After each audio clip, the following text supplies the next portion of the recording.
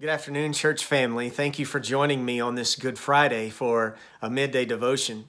Our staff has provided these devotions each day this week in hopes that you will use them to spend some time with God, draw near to Him, and prepare your heart to celebrate the resurrection of Jesus this coming Easter Sunday. Good Friday is a day that we celebrate the death of Jesus. John the Baptist said, "Behold, the Lamb of God who takes away the sins of the world." Over 2,000 years ago, Jesus was placed upon a cross at Calvary's Hill, and He died for the forgiveness of the sins of the world. The Bible tells us that He didn't come into the world to condemn the world. He came into the world that through Him, the world might be saved. And for those of us who are followers of Jesus, that is especially important. One of my favorite stories that comes from the Bible is pertaining to that day, that Good Friday when Jesus died on the cross. The Bible says that He was placed on the cross in between two criminals. One of those criminals looked at Jesus and chastised Him. And the Bible specifically says in the book of Luke that he looked at Jesus and he said, "Are you not the Christ?" He said, "Save yourself and us." But the other thief, he was the one who recognized his sin and knew he needed God's mercy. He said, "Do you not fear God, since you are under the same sentence of condemnation?" He says, "And we indeed justly, for we are receiving the due reward of our deeds, but this man has done nothing wrong." He said, "Jesus, remember me when you come into your kingdom." And he said, "Truly I say to you, today you will be with me in paradise." That thief appealed to God for forgiveness. And on that day, God forgave him. All he had to do was cry out to God and say, "Remember me when you come into your kingdom." It was a plea for mercy. And Jesus looked at him and said, "Today you will be with me in paradise." Jesus purchased that man's redemption through His death on the cross. And the same can be said for you and me. That's why Good Friday is so amazing. It's the day that we celebrate Jesus' death when He paid the penalty for our sins. And so I just want to remind you of three things today that I think are important as we reflect upon what God did on our behalf on that Good Friday. Number one is this: we are forgiven. In Jesus Christ, we are forgiven.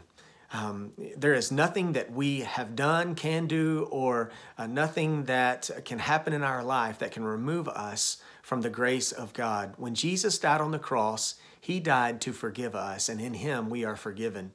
The second thing that I think it's important for us to remember is Sunday is coming. You say, why is Friday good? Well, Friday is good. Good Friday is good because Sunday is coming. We know that Jesus rose from the dead. And through His resurrection, He provides us hope. And so we need to remember that we're forgiven. We should remember that Sunday is coming. And number three, our future is secure. There are a lot of things in this world that we just don't know about. We are living in uncertain times. We're living in difficult times. But I'm so grateful that God purchased for us forgiveness of sins. He gives us, through Jesus, an opportunity to be able to have a relationship with Him. And in Jesus, we have a future that is secure.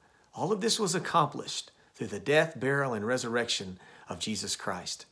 You know, we, as a result of our sin, have a debt that we can't pay. Can you imagine someone coming in and writing a check that eliminated all of your debt? How incredible would that be? Well, that is in fact what Jesus has done for you and me. He has paid the price. He has paid our debt. We have all sinned and fallen short of the glory of God, but in Christ we are forgiven. And in Christ we know that there is resurrection hope. And in Christ we know that our future is secure. So I just want to remind you, church family, today, on this Good Friday, I want you to be reminded of the suffering that Christ endured on our behalf. He died to give us eternal life. And I don't care what you've done. I don't care how bad you've been. The guilt is taken away by Christ Jesus and His accomplishment on the cross. So I hope that you take some time today to thank God for what He has done for you in Jesus.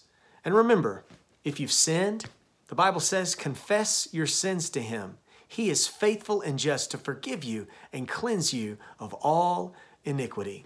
May we today live in the forgiveness of Christ. May we live knowing that the hope of Sunday is coming and there is a better day ahead. And may we live and remember today that our future is secure.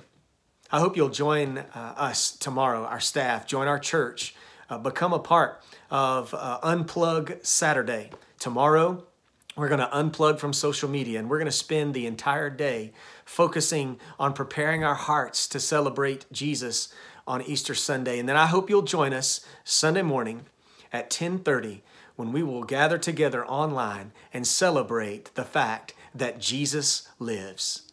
He lives indeed. God bless you.